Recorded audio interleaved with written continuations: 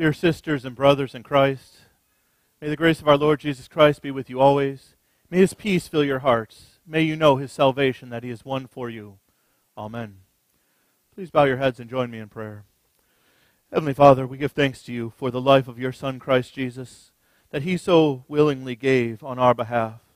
We pray that each and every day that we would recognize this sacrifice, this gift of your grace for us. We pray that each and every day we would know the great debt that He paid, that our sins are forgiven.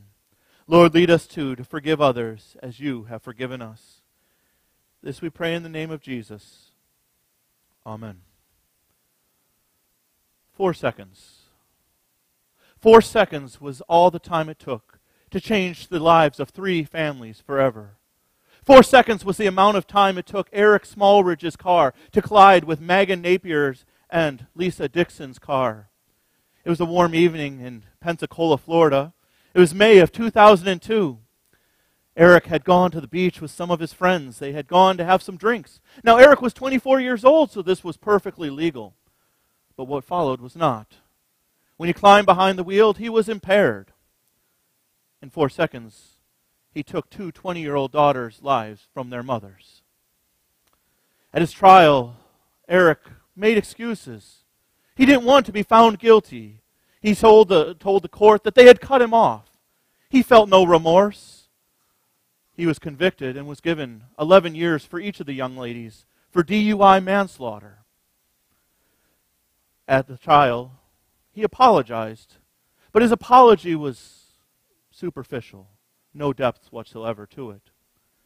Renee Napier, the mother of Megan, one of the 20-year-old girls killed in the accident, she said that she forgave him, but she didn't mean it. In fact, she said later that she felt that he deserved what he got, that justice was served. He deserved to get those 22 years in prison for taking her daughter and the daughter of another mother, Mrs. Dixon. And don't you agree? Don't you agree that he got what he deserved? So often we do, don't we? We hear such a tragic story, and this is not a made-up story. If you look in the newspapers, you will find this family in Pensacola, Florida. You will find a mother who is hurting, who felt the pain of loss of a daughter. As you know, May is also Mother's Day. She said that Mother's Day, her 4 children, as she had hoped, would be with her, but one of them was in a coffin. Do you blame her for wanting him to get what he deserved? So often as I've read Genesis chapter 22, where Abraham was commanded to sacrifice Isaac, I struggle with that text because I can't hardly imagine if I was called to in any way hurt Jacob. And maybe as you and parents and grandparents feel the same way. The very thought of that. But imagine for a moment if your daughter, your son was taken from you. Not offered, but taken. Stolen away. At 20 years old, how much life did she still have ahead of her? Many of you have seen your 20s, 30s, 40s, 50s, and some of you 60s, 70s, and 80s. Some of you 90s. There's a whole lot of time to follow. And Megan, she would never experience that. Justice, we probably feel, was served. That he got what he deserved. That Eric, feeling no remorse, got what he deserved. We like to see justice served, don't we? We like to see people get what they deserve.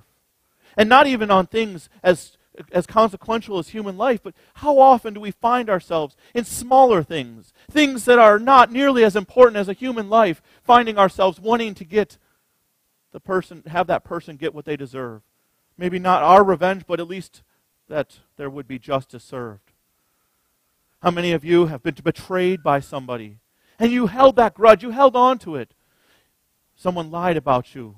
Someone hurt you. A family member disappointed you. How many times do we hold on to those things? Like Renee, we want justice to be served. We want someone who hurts us, maybe not to be hurt the same way, but at least to know how bad they hurt us, don't we? We want justice to be served. But it's a funny thing, isn't it? Justice is a funny thing because in our world it's so subjective. Justice seems, and for many of us, to come from where our heart is. What we feel is bad, and what we feel is good is good.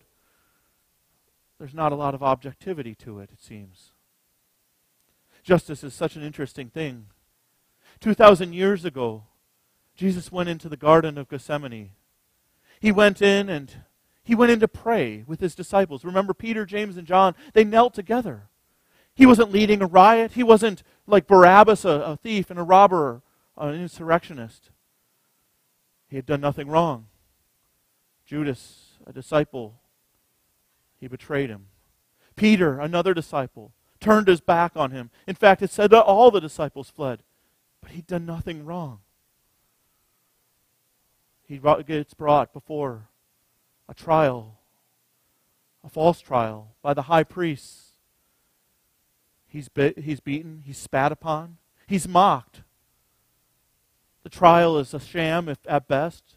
People come forward and they keep saying one thing after the next, but none of their stories corroborate, because in the Old Testament you had to have 2 stories corroborate if you wanted to seek the death penalty.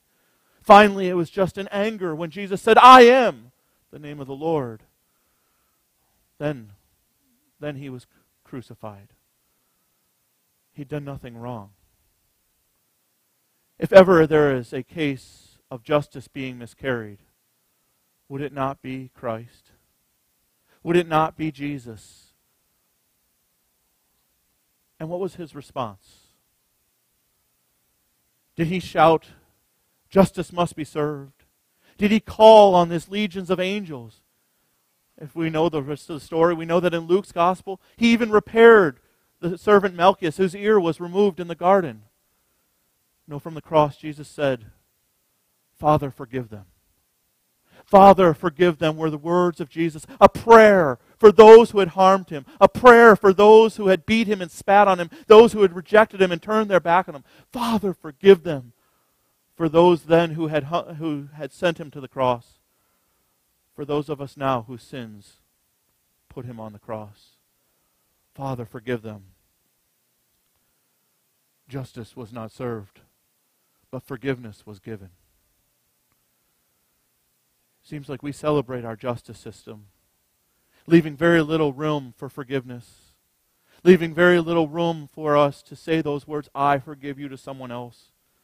In fact, sometimes we treat forgiveness as if it's a weakness, as if someone who cannot stand up for themselves, a doormat, might say, "I forgive you," because, well, they just don't want to keep fighting. They're more a lover than a fighter. Jesus shows that forgiveness is a strength, that it takes such deep strength and energy, instead of calling for justice, to say those words, "I forgive you."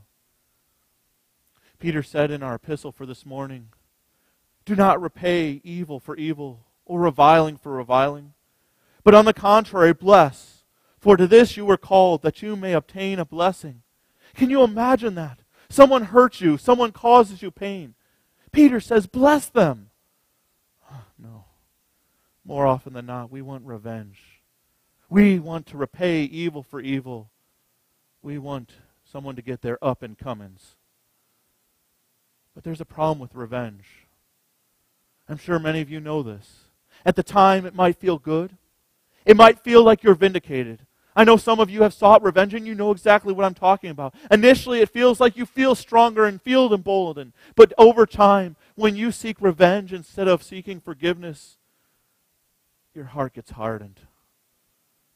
Your words, and when you say, "I forgive you" to someone else, they become empty lip service. They mean nothing because you have formed a barrier. The longer you hold on to that anger, the longer you hold on to it, the more it develops a barrier not only between you and others, but between you and God. And why does it build a barrier between you and God? Not because you're angry at God, although sometimes you are, but because you are not receiving His forgiveness fully. Oh, He's offering it fully. He never stops offering that gift. But when we can't forgive, do we truly appreciate what God is giving us? When we hold on to anger, are we truly recognizing how great a debt He has forgiven us? He is always there, forgiving our trespasses, not as we forgive others, but even in a greater way. But when we hold on to our revenge and hold on to our anger, are we indeed receiving that forgiveness? God gave us forgiveness even when we didn't deserve it. In Romans chapter 5, it says that Jesus, while we were yet sinners, gave us forgiveness. Instead of seeking vengeance, he gave his life for us. And we are truly accepted by our Father because he has forgiven us. Renee Napier, Megan's mother, it took her 2 years. But after 2 years, the Holy Spirit worked on her heart. The Holy Spirit worked on her life. And she was able to forgive Eric Smallridge. Not in the empty words that she said at the courthouse that day, but truly forgive him. Listen to her words. These are her very own words. I could hate him forever, and the world would tell me that I have a right to do that. But it's not going to do me any good. And it's not going to do him any good. I would grow old and bitter and angry and hateful. In my opinion, forgiveness is the only way to heal. Forgiveness is the only way to heal. After she spoke those words, she went to the judge and appealed that he might reduce the sentence of Eric Smallridge. He cut the sentence in half because the mother of one of the young ladies came forward. But he didn't start there. It started before that. Because Renee had good Christian friends. Renee had good Christian friends who, when they saw the hurt and pain that she was in, they invited her to come with them to church. They knew that there was nothing else but God's word that could bring them healing. And the Spirit started working. The Spirit worked through her friends who brought her to church. The Spirit worked through the word that was proclaimed. The Spirit worked so she could bring forgiveness. Eric Smallridge, in his time in prison, he realized what he had done. He felt pronounced guilt for what he'd done. And he sought forgiveness, and they came about, and reconciliation came about. But it was only by the work of the Holy Spirit. Many of us, we carry such great baggage that we struggle to even imagine forgiveness.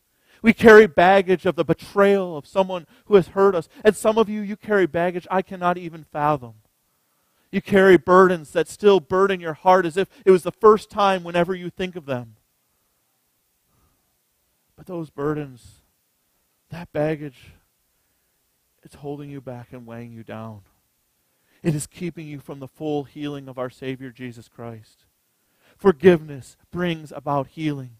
When Jesus Christ went to the cross for us and he shed his precious blood, forgiveness brought about our healing. Not by what we had done, not even because we had asked for it, but because God loved us and he forgave us and he healed us by his precious blood. He healed our sin-stricken hearts and made us his own. Now, I don't know about you,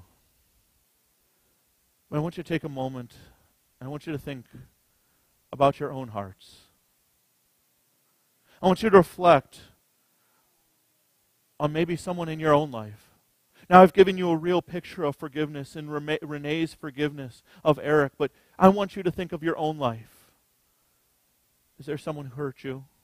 Someone who's betrayed you, disappointed you, let you down? Maybe not just once, but over and over again. Bring it to the Lord. Not of your own power, of your own strength, because we can't do it of our own, but by the strength of the Spirit. Bring it to the Lord because only in him will there be healing. Healing between those of broken relationships here on this earth. Healing between us and God our Father. In Genesis chapter 22, God provided a way out for Abraham. He sent a ram to be in the thicket, to take the place to be the sacrifice. But God sent his own Son to be our sacrifice. He willingly gave of his Son Jesus, who bled and died on the cross for your sins. He willingly gave of his Son Jesus so that you might know the words of forgiveness and the hope of salvation. The hope and promise that comes from the cross. When we look to the cross, we know our sins are forgiven. Not as an Old Testament thing, something that happened in the past, but something that happens on a daily basis. Our sins are forgiven. Your sins are forgiven by Jesus Christ, your Savior. And our hope is not only at the cross, but it is what it points to. It points to the promise that Jesus has conquered sin, death, and the devil. And that as he has done so, we too shall conquer sin, death, and the devil. And we shall rise and know the full healing of being with our Lord and Savior in heaven. May the hope and peace of our Savior be with you now and always. Amen. Please pray with me. O Lord, we thank you that you have held no grudge against us, that you did not seek vengeance, although it would have been well due you. We thank you, O Lord, that instead you sought forgiveness by your own precious sufferings and death. Lord, we thank you that even when we have turned our backs on you, when we have sought revenge, when we have sought anger, that you have sought peace and forgiveness. Lord, we pray that you would lead us, that you would be with us in our broken relationships. Lead us to forgive as you have forgiven us, to seek your forgiveness and your love, to show it, to not only hoard it in our hearts, but to share it with others. Lord, we pray that as we begin this Passion Week, looking to the cross, that we would look also to the heavens, to know the glory that you have risen, that you have conquered death. May this be our hope and promise. In the name of Jesus we pray. Amen.